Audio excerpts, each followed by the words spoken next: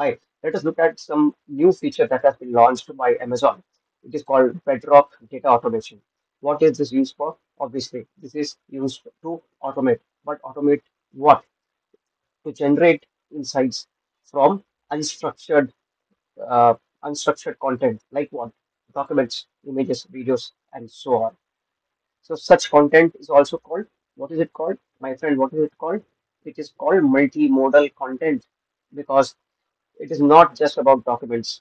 It is also about images, videos, and so on. Okay, so this is now generally available. Generally available means you can go about and play with it. This is called BDA, Amazon BDA, Bedrock Data Automation. It is a part of Bedrock. If you used Bedrock, it is a part of Bedrock only. Okay, and using this, so why you should use this? To reduce your development time effort. There is a product called Amazon Q.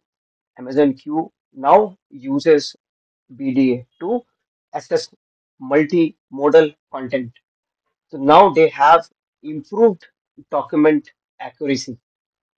Plus, they have added advanced security and governance features. What it means, it can integrate very well with KMS, CMK, that is your customer managed keys. You can use private link to connect directly to BDA APIs. So private link means it's safe, it is secure, nobody can steal your data. Who can use? Suppose you are in the aviation sector, like Lockheed Martin. They have aircrafts. You want to maintain these aircrafts, so you use it for what? You can have videos of when the inspection and maintenance is carried out. Using this, you can inspect those videos, or when the flights are going. So the pilots they keep talking with the control room and not among each others. They are not chit chatting among each others. They talk with control room people. So you can analyze that audio recording. Why you should analyze these things? Is the maintenance guy carrying the inspection properly? Looking at the video, does it look like the spare parts are old now, or does the audio of the pilot suggest that that guy is careless? Is he cracking too many jokes in the cockpit? Is he sleeping in the cockpit? So we can take BDA application and whatever maintenance logs are there, you can run on those logs and see if there are recurring issues. Maybe a nut bolt always uh, is a problem. So does it keep recurring? You can see that problem is coming again and again or not. Inspection of the video I told, audio I told, predictive maintenance. Like you can feed the data and you know that okay, now these spare parts after 8 months I will have to service them. So you can automatically service it. You don't have to wait for a plane crash to happen to service. Okay, you don't have to wait for critical scenario to occur in the while the plane is in the air and the customers come down and then pilot says, hey, you know what? By God's grace, I am safe today.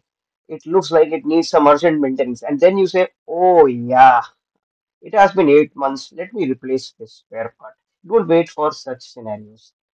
Who else can use retail like someone like IKEA, Spencer's, Walmart?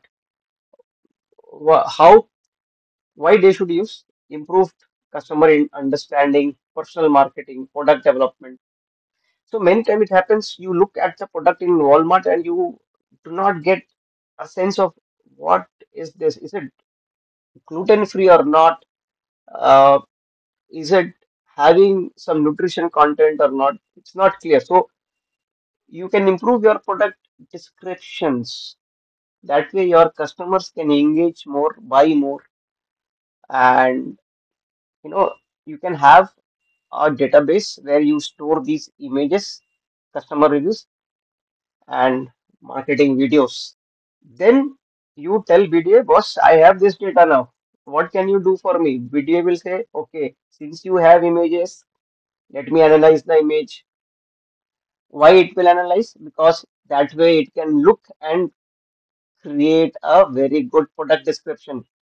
Okay, what else it can do? It can analyze customer reviews, and then it can summarize and say, hey, this is the positive or negative product feedback. It can do that. It can analyze the video, and then it can give you an idea about where you should place certain products, key products. Like you always see some chocolates being kept just next to the billing counter. So these are all positions, placement, product placements. So using your video, you can make a sense of it. Okay, where does it make sense to put these things? Like you do not put a condom next to the billing counter, right? Because kids are also there, etc. Okay, so that way it will tell you, buddy, use common sense. Okay. Now you can integrate with RAG BDA. You have such good knowledge base, images, videos. You can integrate RAG. Third use case. What else you can do? Who can use banks? Banks can use. Why? Fraud detection. So there are high volume of unstructured documents, PDFs, words, etc. KYC documents, your Aadhaar card and etc. Aadhaar details are there, PAN details are there, etc. So now these you can use to detect potential fraud. So how can BDA help with document processing? You have your KYC documents. Now you don't have to do manual data entry. It will scan and it will automatically enter that data. So you are reducing what? Boss, what are you reducing here? You are reducing processing time. No, you are not doing shit work. You are doing valuable work, or you can sit idle and relax so that your manager can then see, oh, if I have 5 people, can I do the same work with 4 people? Then they can lay you off. That way, you can sit at home and relax in a better way. Okay. Image verification. You can analyze ID images like your social security ID, Aadhaar ID, passport number, passport documents, etc., and detect whether they are proper or not. These are fraud or not. You can do that detection also. Then transaction analysis. One transaction happened. Do you see an unusual pattern? BDA can run and see, do I see any indicators of fraud here? It will try to analyze that. So those are the three key use cases I have given. How to use Bedrock data automation in what scenarios? This is all about multimodal content. Multimodal means image, audio, video, documents, etc. A very good and important feature. You can go to AWS, login, create your login and try it.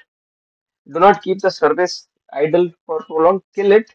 Otherwise, AWS keeps charging you. Okay. And they are notorious for doing that. So, see you in the next part where we will share some more quality information about such services.